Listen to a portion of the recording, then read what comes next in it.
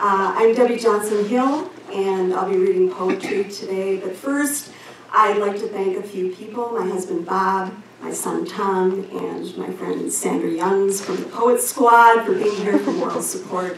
Really appreciate that.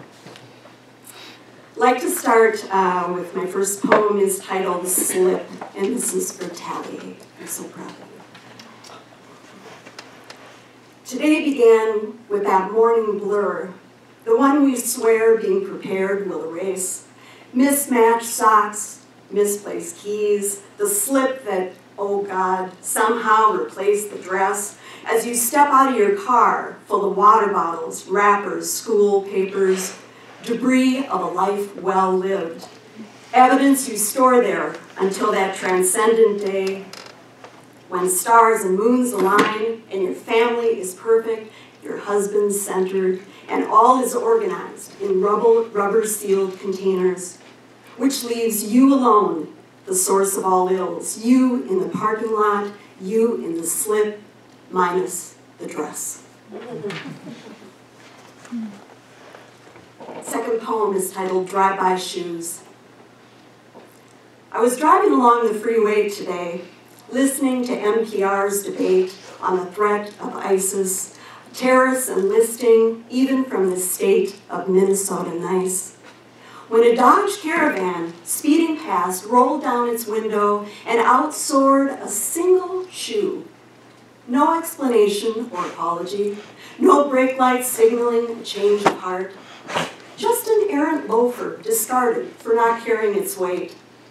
So this is how it happens, I thought, recalling the sight of another lone shoe kicked to the median strip of our shoe-lined interstates, while its counterpart of sole and heel trembles on the floorboard, a last-ditch effort to escape detection. My husband claims he still has not seen a shoe on the side of the road. So.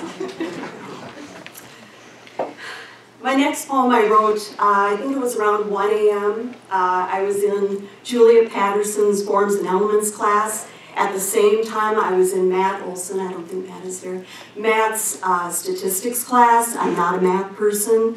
And both were due the next day. It was not a good night, but it got done, as you guys remember. This is titled Bonferroni Stew.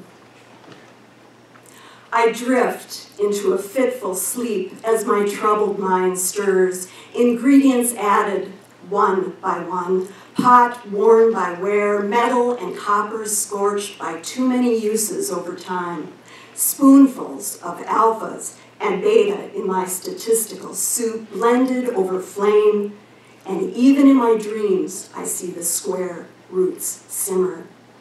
One by one into the mix the samples go, bubbles form round the central tendency, nominal variables stirring my mind from sleep, disturbed by blue flame turned orange. Mean, mode, median, added to the stock pot, sums of squared errors, peppered and measured, stirred with rank order repetition, lest it burn. While I ponder my power tables, flames climb higher as I add cups of raw scores simmering, just enough for Bonferroni to demand a spoonful. Not enough! He adds a splash of Kramer's Pie, ladling degrees of freedom into the plentiful pan, confidence intervals spilling down the sides, singed. My hand hot as I wipe, partial correlation coefficients burn the small entering my senses, even in sleep, blazing fire dichotomizing the phoenix from the ashes, numerators and denominators in the double boiler. I toss and turn, knowing the correlation between cook and confidence limits a delicate balance.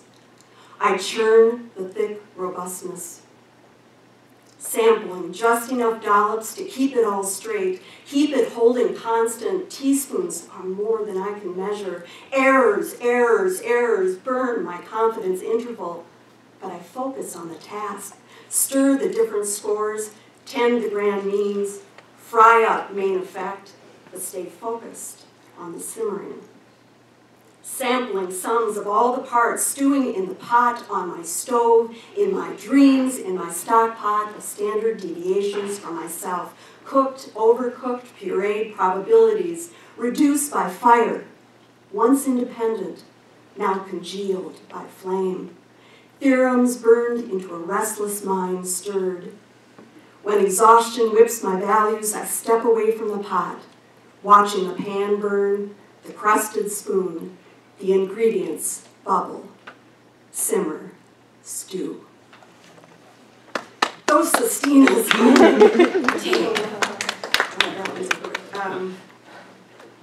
So here's a little lighter one. It's titled Mother Goose Sonnet.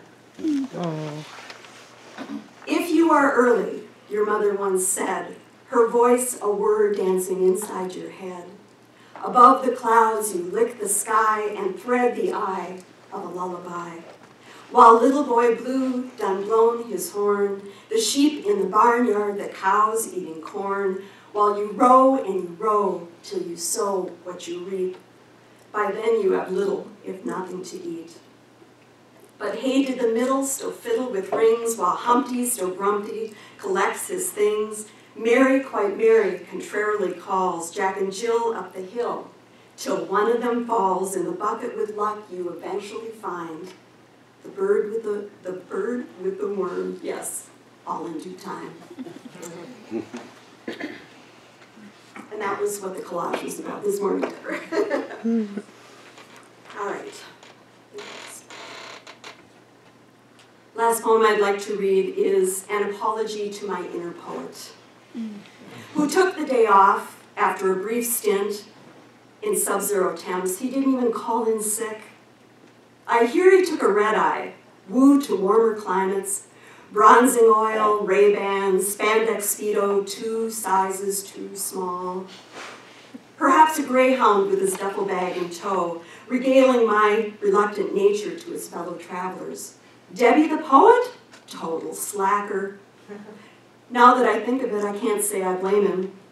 Every day he perched in the corner of the study, tapping his fingers on the armrest, his gaze piercing the back of my head. While I clean what is already spotless, invent more to-do lists, sharpened already pointed pencil, shifted a word from here to there, knowing tomorrow he would phone, and after a moment's hesitation say, hey, can we meet for drinks? My guilt-ridden self will take him back.